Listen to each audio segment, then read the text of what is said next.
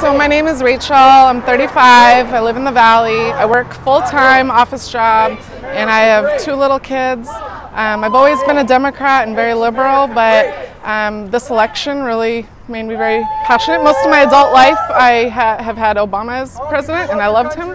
And then Donald Trump won. I was devastated and shocked, and I realized that posting on Facebook just wasn't going to be enough.